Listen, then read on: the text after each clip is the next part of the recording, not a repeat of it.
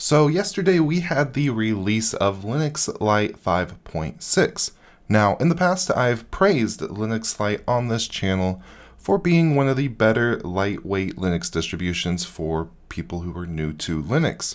And that primarily had to do with their very extensive, very well-written guides that are built into the system, as well as the overall familiarity and cleanness of their XFCE desktop environment. So, in this video, what we're going to be doing is covering some of the new things in 5.6, as well as doing a quick overview of the Linux distribution. And first, we're just going to do a quick run through of some of the highlights of the release notes before we go ahead and actually jump onto our system.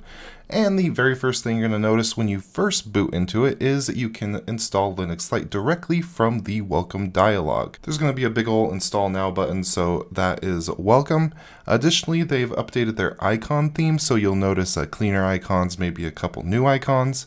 They've added some different wallpapers, but I believe there are 4 new wallpapers. 4 of which are from one of their in-house artists, so that is cool. Their Lite Tweaks application is now going to have Brave web browser support, so that is nice. A lot of people use Brave. And within the Lite Tweaks, they've added the ability to edit the grub menu to display the correct naming entry, which of course is Linux Lite. Additionally, they've upgraded a couple different packages. The default Python version is now going to be Python version 3, and the distribution is going to be featuring the 5.4 kernel, Firefox 91, Thunderbird 78, Libre, Office 6.4.7.2, and we have VLC, GIMP, and the base system is going to be based off of Ubuntu 20.04.3. And with that, there are a couple of known issues with this update. I'll go ahead and leave them right down below. And with that said, let's go ahead and jump onto our system, run through a quick install, and check out some of the Linux Lite specific applications. So now we are here on the live ISO, but one thing I forgot to mention is the system requirements. It's Linux Lite, so it can run on pretty old hardware and it can run fairly well. The minimum requirements is a 1 GHz processor with 768 megabytes of RAM. You need at least 8 GB hard drive, and the preferred specifications is a 1.5 GHz processor with at least a gigabyte of RAM and a 20 GB hard drive. I gave it double, so this system, this live ISO that I'm currently running, has a whole 2 GB of RAM and a 20 GB hard drive. So here it is. This is the Linux Lite welcome screen. We're not really going to play with the system now, but we can see what it gives us from the start. You have updates, drivers, restore point, all that. It's kind of weird they include this in the live ISO because you're not really going to want to do a lot of this stuff from here. So let's just go ahead and click install now and wait for this to go ahead and fire up. Alright, so here we are. Let's go ahead and run through this. By the way, for VirtualBox, for those of you who want to go ahead and try this out, the default resolution is 16:9, but it's the lowest one. It's like the 1300 16:9 resolution, and there's no 1080p, and there's no pre-installed VirtualBox drivers. So that's just a quick note for those of you who like to try out distros in VirtualBox. So let's go ahead and select our keyboard layout. This is going to be typical of most Linux installation screens, and you saw we had a little update thing there. Here we have options to download updates and install third-party drivers. Let's go ahead and do both of those. So continue, and then from here we're just going to go ahead and erase the entire disk, install Linux. So let's hit install now and continue. So now while the installation process has started, we could go ahead and select some of our personal things such as our geolocation or our time zone, and here we're going to set up our name. So my name is Brandon. Computer name, we're just going to call this Linux Lite. There we go. Type in our password and require password to log in. Continue, and that should be everything we need to do. Yep. So now it's just copying the files. All we're going to do is wait for this to go ahead and finish up. If you want to see exactly what it's doing, go and just click this little arrow, and you can see the actual console there of specifically what the installer is doing. Alright, the installation process is complete. Now, to be honest, that was one of the longer installation processes that I've personally tried out.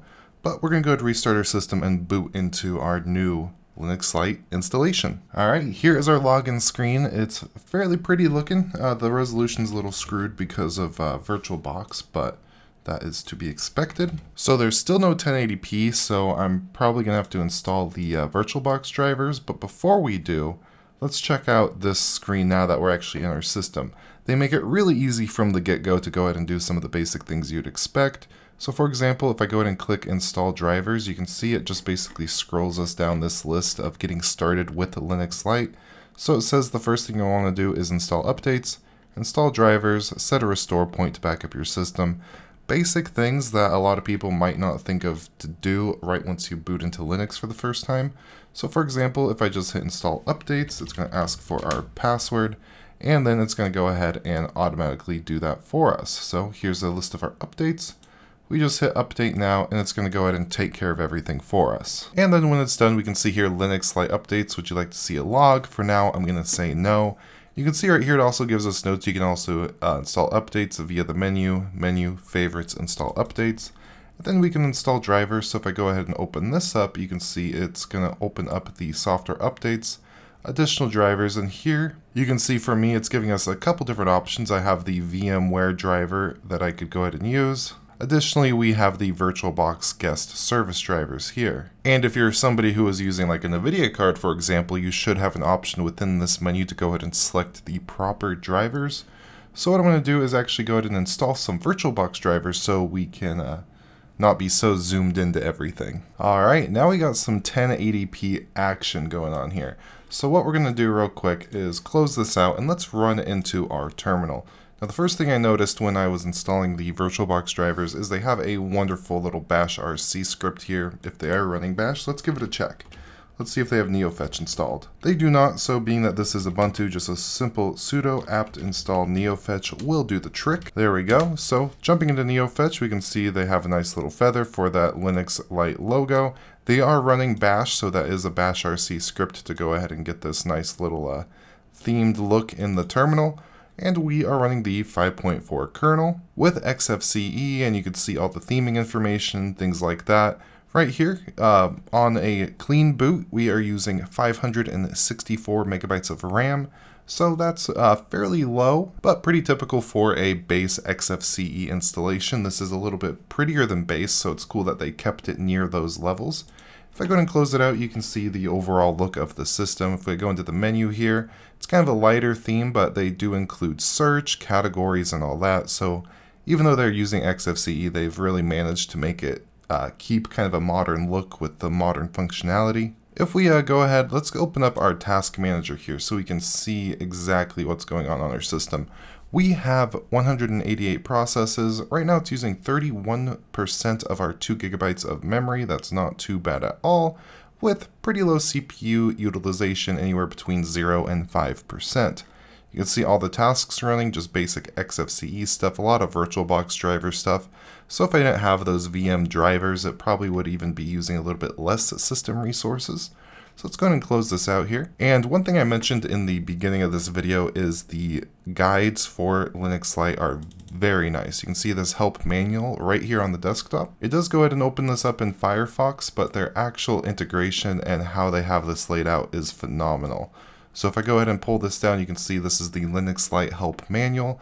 You have a easy context, so you could go ahead and start here. It's going to take you through your system, everything that we've kind of already mentioned, some keyboard shortcuts, and then you could go ahead and just go down the list. So we have the installation, we already did that, but it gives you more detailed things, such as doing an OEM install, drives and partitioning. If we go under network, it shows you how to set that up.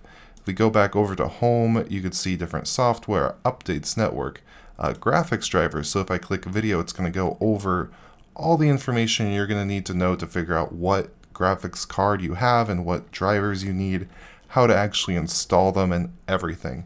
The help manual in Linux Lite is by far something other Linux distributions should look at and take. So if we go ahead and close this out, we can open up the control panel right here on our desktop, and then that's going to take us to all of our settings. Here you're going to get just about everything from appearance, desktop, file manager.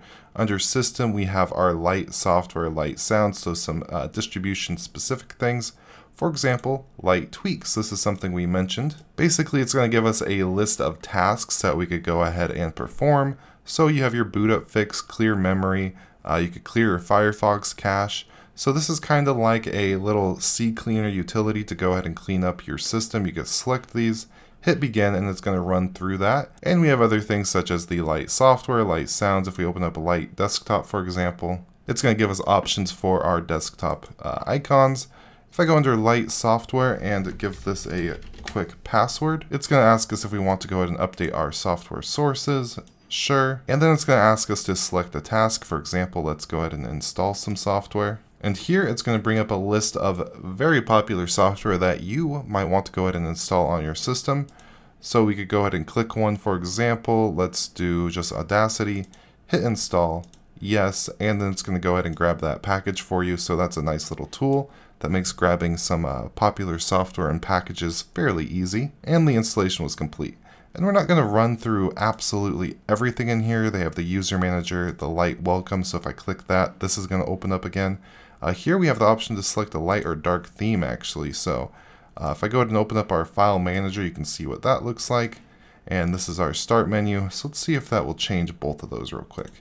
Let's select dark theme applied, and it applied on our start menu as well. So that is much nicer in my opinion. So let's close all this out. Additionally, you have your display manager settings, accessibility stuff. You can enable auto login, get some more information on your system, even though it won't let me because I'm in a VM.